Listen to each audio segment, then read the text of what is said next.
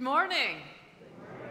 Welcome to worship this morning. It is good to see each and every one of you. Welcome to our guests today. Welcome to those joining us online. We are glad you could be at worship with us in this community as we worship our God.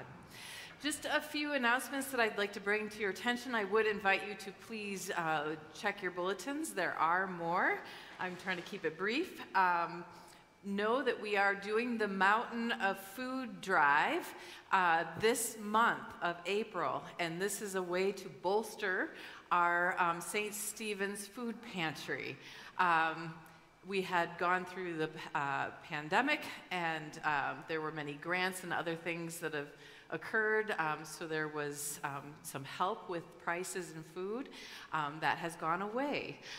So we are back with our drive in hopes to bolster the ministry that we have.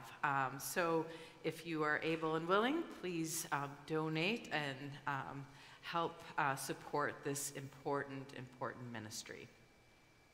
Also, today we will be again following the worship, maybe about 10:45 or so, we'll be meeting in Agape and watching the second part of The Law and the Prophets. It's a documentary film naming sort of the history and how the conflict has been broiling with Palestine and Israel. And it just brings us to some conversation today that is very complicated and hard, and now there are new elements happening and continue to happen. So our prayers and I think our conversation are important during this really difficult time. So join us in Agape today. There will be a light lunch following with the conversation. And at this time then, I will turn it over to Brent, the president of our congregation, with a few words. I heard a yay. I'm going to say it too. Yay! Good morning, everyone. I'm going to speak just a few minutes about this yellow form that you got handed out to you. Correct me if I'm wrong, but up until 2017, we were served by both the senior and associate pastors. In the 7 years that Pastor Lisa has been here, she has served without an associate. This makes her upcoming sabbatical well-deserved. We thank you for serving our congregation these past years and hope that your mini sabbatical is spiritually and mentally satisfying and refreshing. As the saying goes, it takes a village, or in our case, it takes a congregation. No church is just a pastor. Many teams of people at St. Stephen's are actively living out our mission and values in the current ministries every day. We are a team. We don't want the congregation to just tread water till Pastor comes back. With Pastor Lisa out from May 22nd through July 7th, we have 7 weeks in which we are asking folks to take another step up. The ministry board has been planning for her time off by lining up pastors and guests for our worship services. Rebecca, of course, will help with weekly worship coordination and social media tasks. And to clarify, Rebecca will be transitioning as our part-time worship and technology coordinator, and we will be hiring a new part-time music and choir director. So thank you very much for all your work, by the way. An important aspect of daily,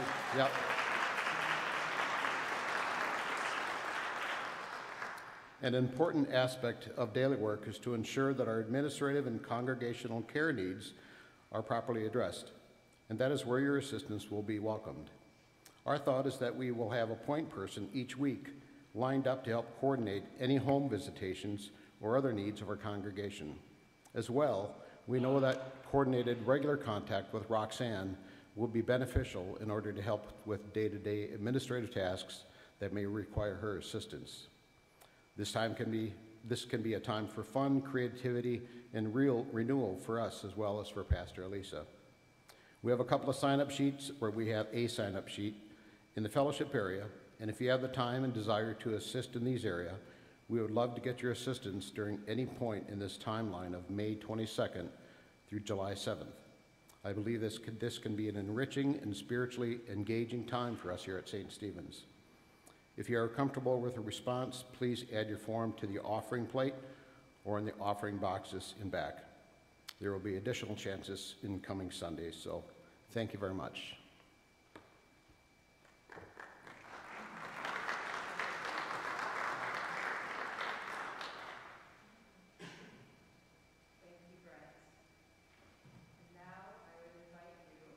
To stand as you are able, face the font as we continue with our thanksgiving for baptism.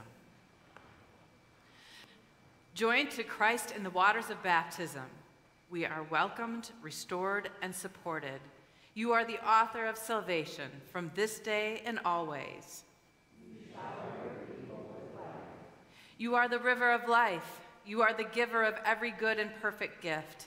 From the waters in our tap to the rain and snow that nourish your creation, from this day and always.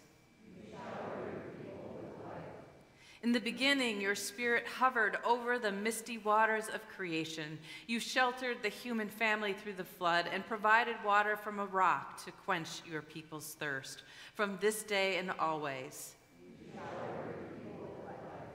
On Jordan's banks, the Baptist's cry announces your reign of peace come near. By Jesus' own baptism, the way of everlasting life is open to all people, from this day and always. Come down, O love divine. Be our rock. Make us one. Shower us with life. Now and forever. Amen. Let us sing.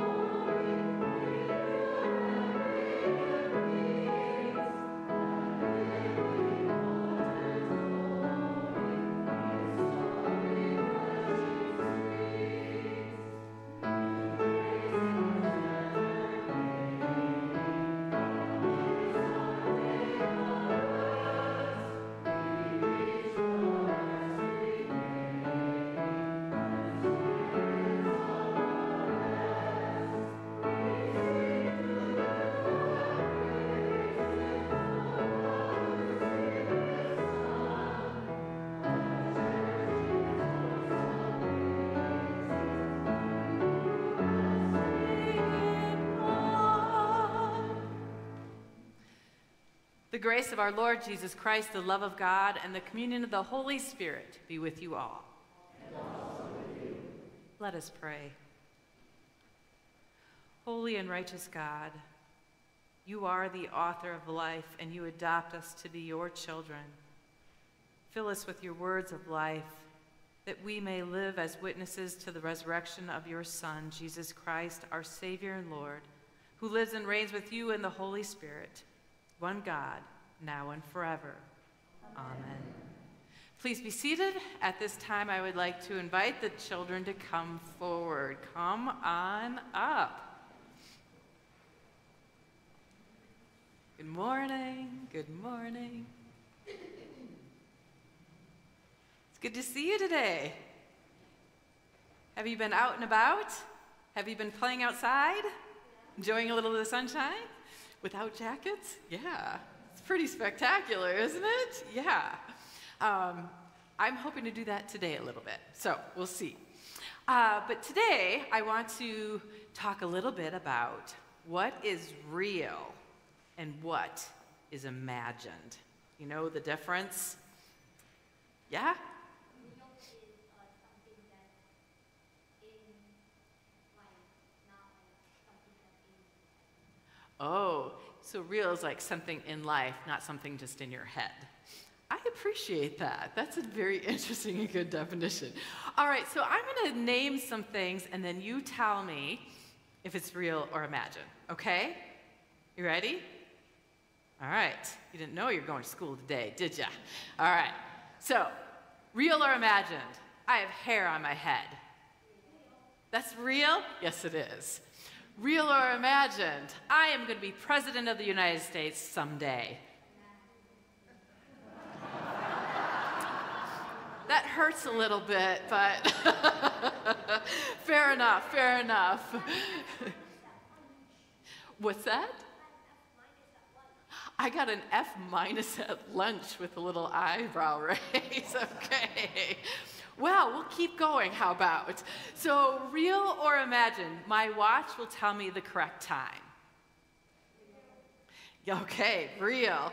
All right, real or imagined? I have magic shoes that'll help me fly away. Imagine, no hesitation there. You know, sometimes it's easy to know what is real and what is imagined, and sometimes it can be kind of hard. You see, in our scripture today, the disciples are left with a dilemma, real or imagined. You see, the resurrected Jesus showed up and came to them, and they knew that Jesus had died. So, was he real or was he imagined? Jesus, is it real or imagined that Jesus is alive and with us right now? Any ideas? That can be harder, can't it? That can be harder. Just like Jesus' followers, sometimes there can be questions and wonderings about that, right? But he is asking the disciples of the day when he shows up to them to believe that he is very much real, that he is resurrected just as he had told them that would happen and that was promised by God. And that is for the disciples then and the disciples even now. So that is what we are going to be talking about today. The realness of Jesus, the resurrected being who is with us right now in this space. Let us pray. Loving God, we give you thanks for Jesus, who suffered, who faced the realities of the pain of this world and the injustice, and also how you overcame that, the impossible, and raised him from the dead. That gives us hope, and that gives us possibilities for new life again and again. Help us to believe. In his name we pray. Amen. Thank you so much for coming up. I appreciate it. Enjoy the continued conversation. You can head on with Miss Debbie. Or hang out, yeah.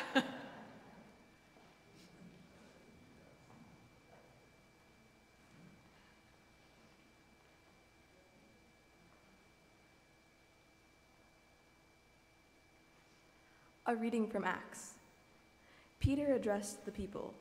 "You Israelites, why do you wonder at this? Or why do you stare at us as though by our own power or piety we had made him walk? The God of Abraham, the God of Isaac, and the God of Jacob, the God of our ancestors, has glorified his servant Jesus, whom you handed over and rejected in the presence of Pilate, though he had decided to release him. But you rejected the holy and righteous one and asked to have a murderer given to you. And you killed the author of life, whom God raised from the dead. To this we are witnesses.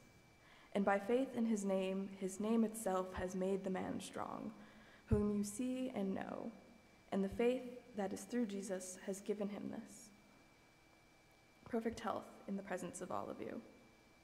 And now, friends, I know that you acted in ignorance, as did also your rulers. In this way God fulfilled what he had foretold through all the prophets, that his Messiah would suffer. Repent, therefore, and turn to God so that your sins may be wiped out. The word of God, word of life. Thanks be to God.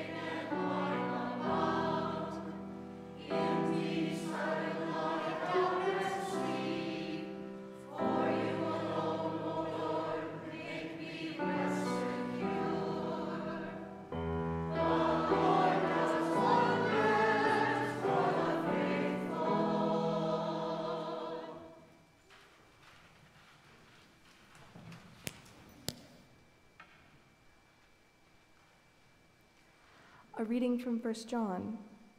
See what love the Father has given us, that we should be called children of God, and that is what we are.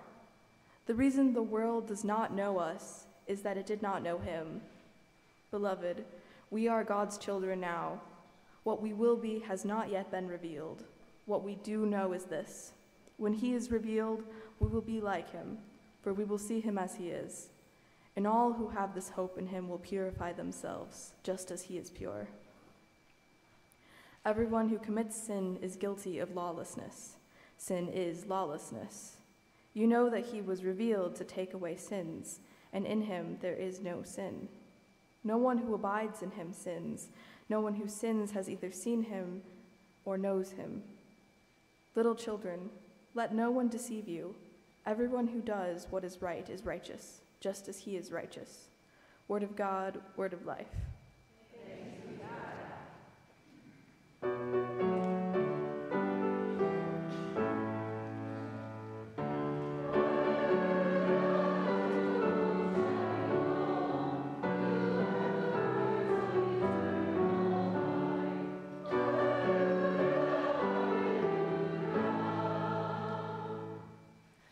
The Holy Gospel according to Luke. Jesus himself stood among the disciples and said to them, "Peace be with you." They were startled and terrified and thought that they were seeing a ghost. He said to them, "Why are you frightened, and why do doubts arise in your hearts? Look at my hands and my feet. See that it is myself. Touch me and see. For a ghost does not have flesh and bones as you see I have." And when he had said this, he showed them his hands and his feet. While in their joy they were disbelieving and still wondering. And he said to them, "Have you anything here to eat?" They gave him a piece of broiled fish, and he took it and ate it in their presence. Then he said to them, "These are my words that I spoke to you while I was still with you, that everything written about me in the law of Moses, the prophets, and the Psalms must be fulfilled."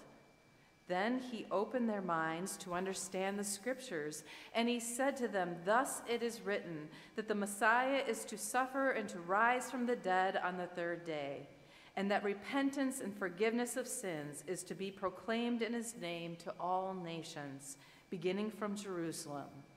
You are witnesses of these things." The gospel of the Lord. Praise you, Lord. Please be seated.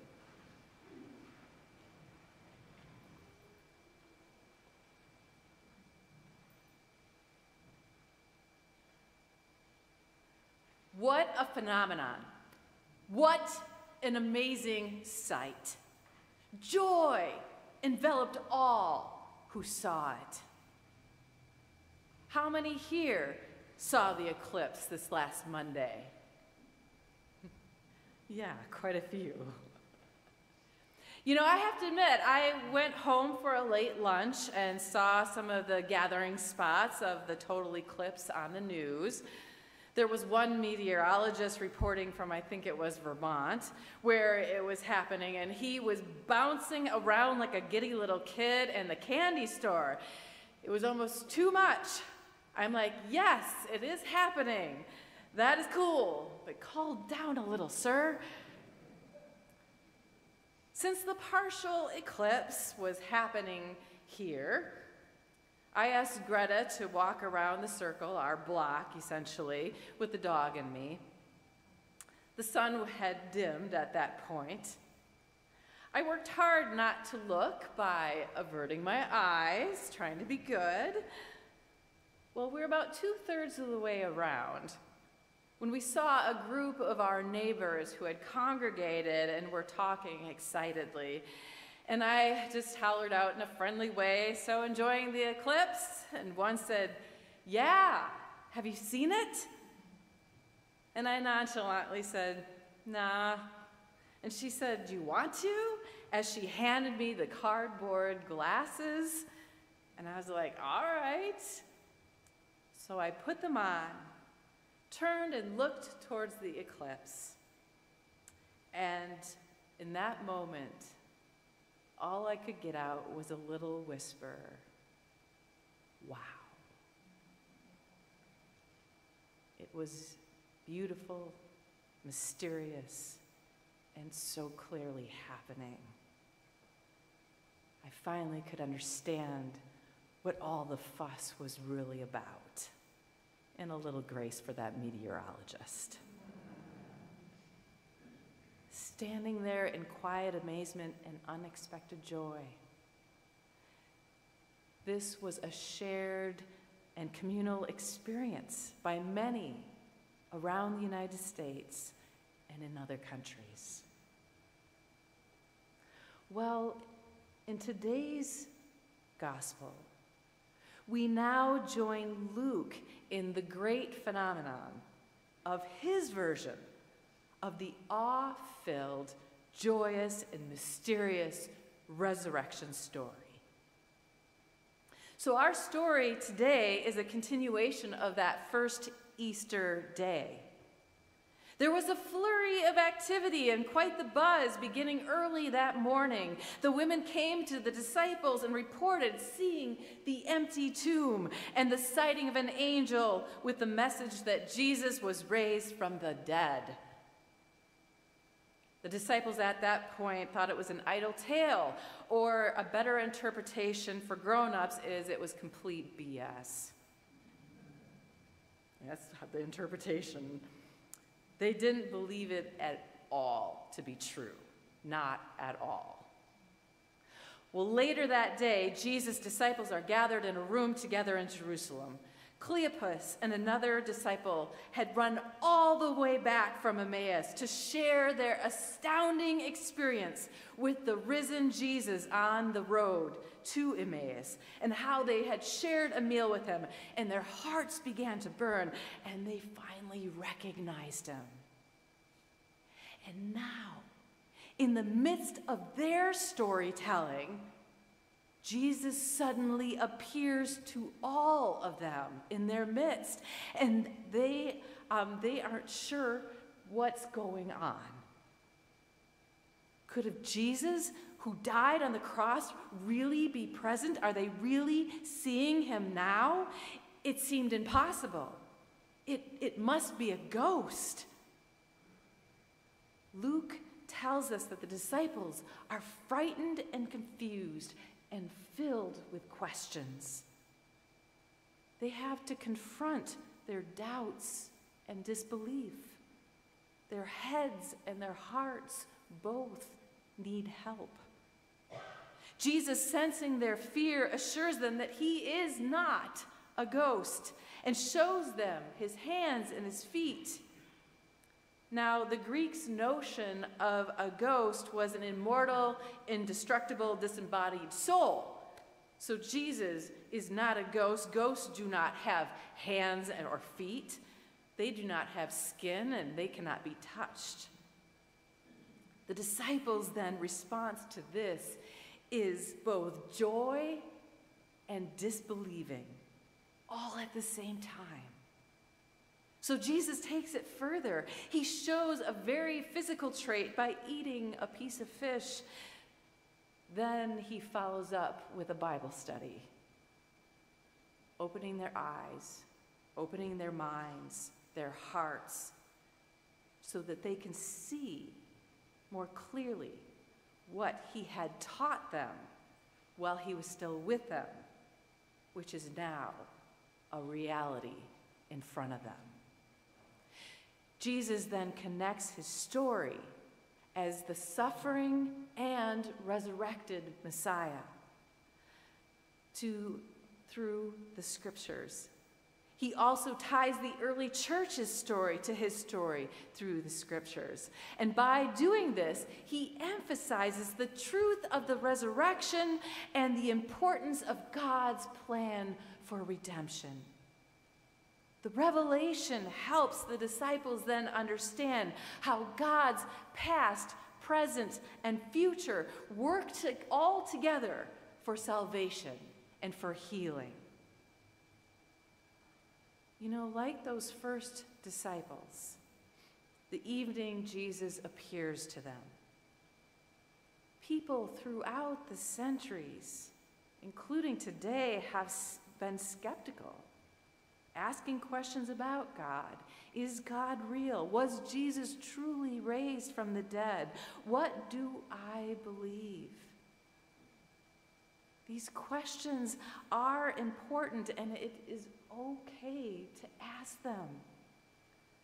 Because if our faith is stripped of all wonder, we are left with merely a set of theological claims that we have to then go on to defend. Our posture towards God and towards each other would become closed off as we hold tight only to our answers.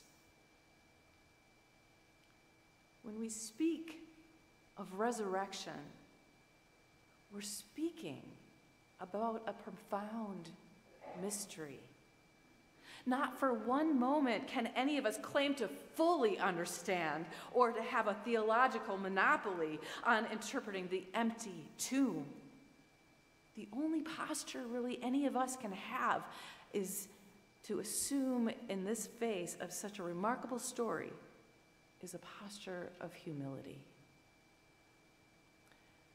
Author, priest, theologian Richard Rohr writes, The resurrection is not a miracle story to prove the divinity of Christ, something that makes him the winner. It is a storyline that allows us all to be winners. All. No exceptions. There's no eternal death for anybody. All are invited to draw upon the infinite source, the infinite mystery, the infinite love, the infinite possibility. The resurrection is the new shape of reality of this world. It's filled with grace. It's filled with newness. We experience the resurrection by living connected to God. There's no other way. Resurrection happens every time, then. We love someone even though they were not very loving to us. At that moment, we have been brought to new life. Every time we decide to trust and begin again, even after repeated failures, at that moment, we've been resurrected. Every time we refuse to become negative, cynical, hopeless, which is so easy to do in these days, we have experienced the risen Christ. We don't have to wait. Resurrection is always possible now, even. The resurrection starts with Jesus dead and buried and ends up with in God, with Jesus alive and transformed by the power of the Holy Spirit. God does the impossible in the face of suffering and death. Christ is no longer bound by earth's limits, but radiates God's own love. The resurrected Christ, then, is present in word and sacrament, in faith communities gathered like we are today, and in all of creation. This grace is the witness. Resurrection pulls us into the future, following Jesus on the journey, following Jesus on the way to proclaim and witness to God's unstoppable and unconditional love. Resurrection invites us to look forward, to lean into and participate in God's dream of healing and wholeness for all creation. It invites us to ask, where is God sending us next? Who is Jesus leading us to? What, like Jesus, will we carry forward with us? As Emmanuel Cardinal Suard says, to be a witness does not consist in engaging in propaganda, nor even in stirring people up, but in being a living mystery. It means to live in such a way that one's life would not make sense if God did not exist. You know, after my neighbor extended the glasses, invited me to see the eclipse in its full grandeur, the next thing I did, without asking my neighbor's permission, mind you, was I took the glasses off and I extended them to Greta and asked, "Do you want to see?" From the beginning, Luke has been clear. This work that he has written is a testimony of faith, a way of seeing, to inspire, to engender faith in those who will hear and read his account. Having witnessed, one may believe. Having believed, one may follow. Having followed, one may proclaim, demonstrate, and live in hope of this mysterious resurrection life. It's a progression worth repeating again and again. May our hearts and minds be open and our eyes see, so that we too can be witnesses of these things. Amen.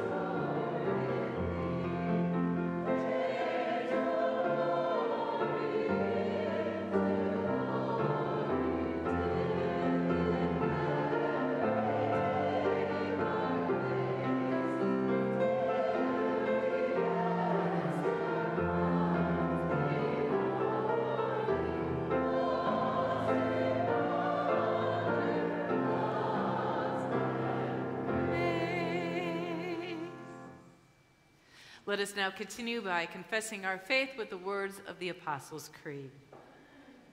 I believe in God the Father Almighty, creator of heaven and earth. I believe in Jesus Christ, God's only Son, our Lord, who was conceived by the Holy Spirit, born of the Virgin Mary, suffered under Pontius Pilate, was crucified, died, and was buried. He descended into the dead. On the third day he rose again. He ascended into heaven. He is seated at the right hand of the Father, and he comes to judge the living and the dead. I believe in the Holy Spirit, the Holy Catholic Church, the communion of saints, the forgiveness of sins, the resurrection of the body, and the life everlasting.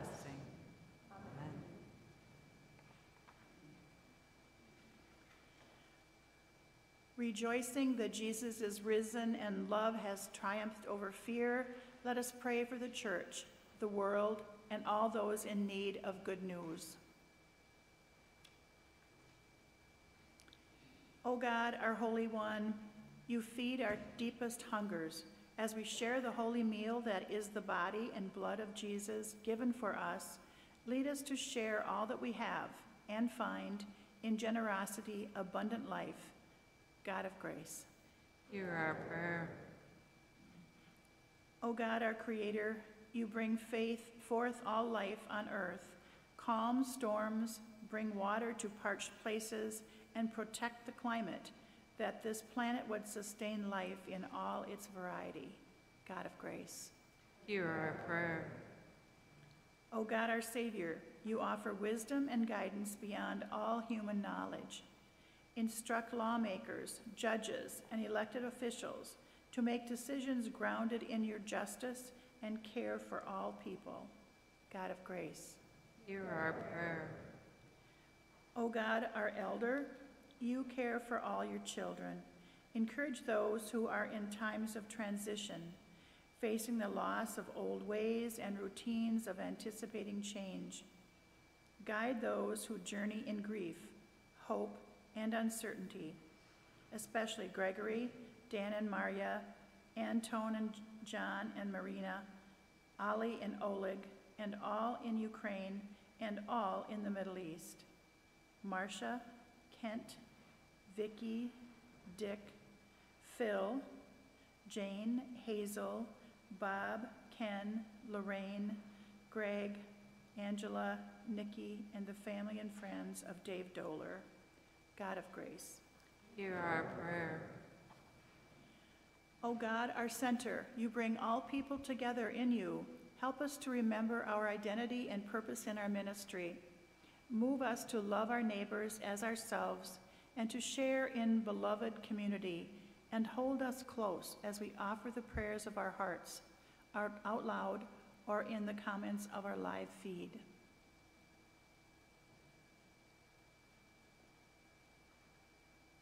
God of grace, hear our prayer. O God, our resting place, your Son Jesus promised that we are held in your love forever. We remember our beloved who have died, especially Dave Doler.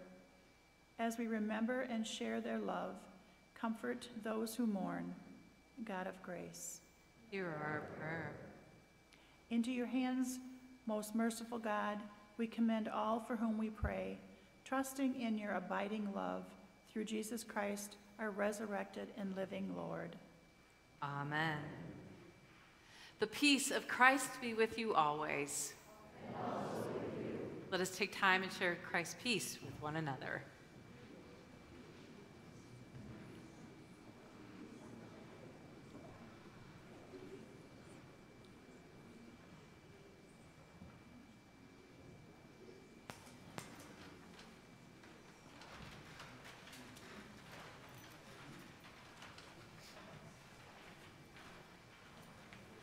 You may be seated as we continue with the offering.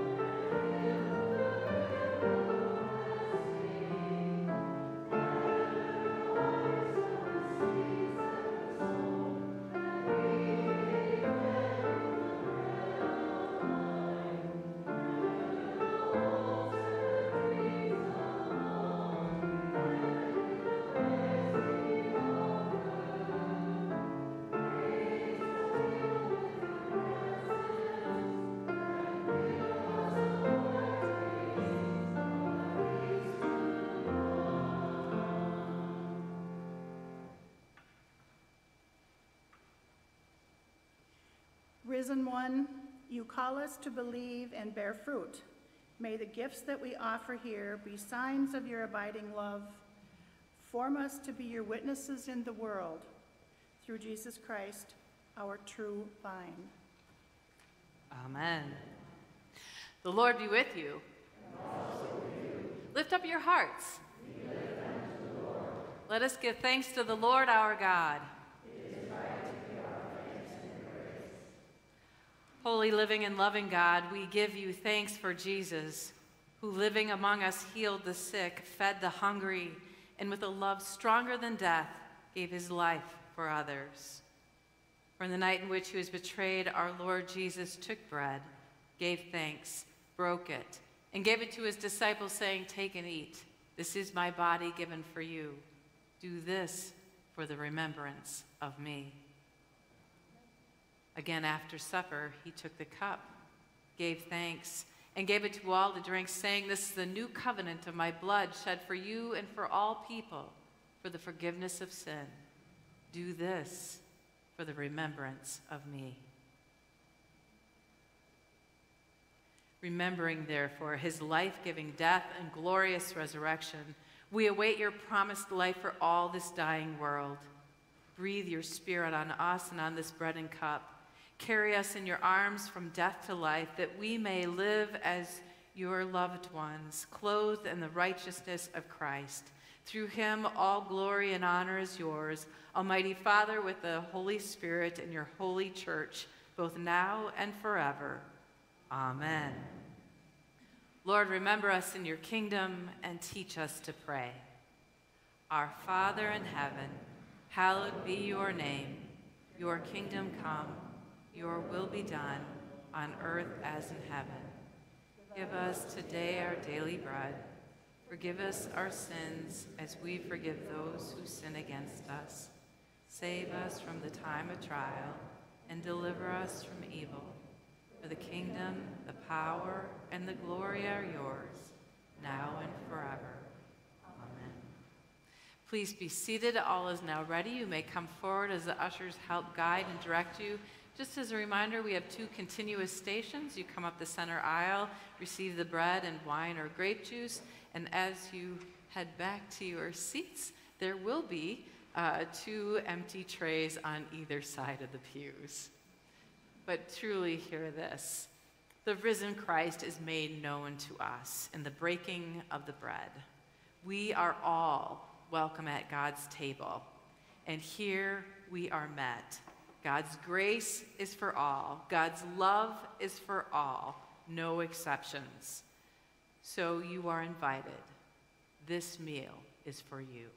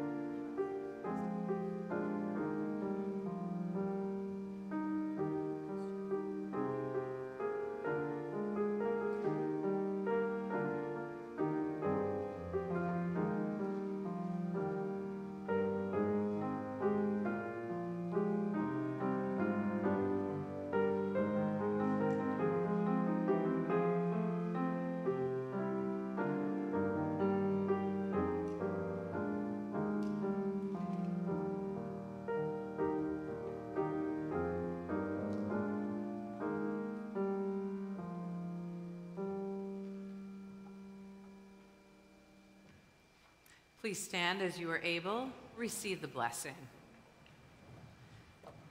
May the body and blood of our Lord Jesus Christ strengthen you and keep you in his love and grace. Amen.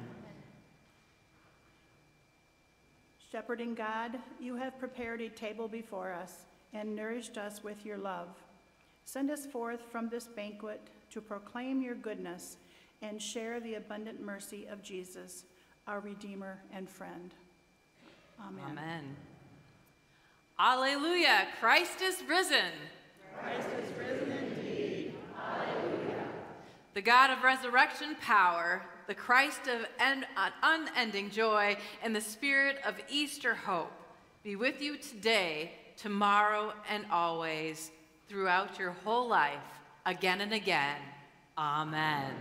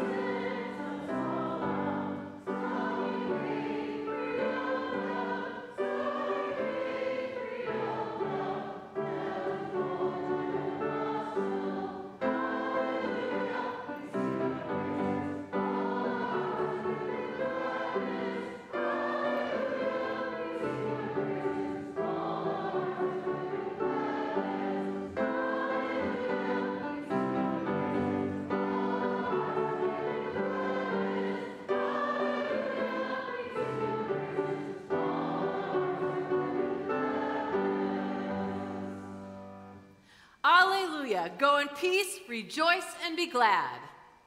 Thanks be to God. Alleluia.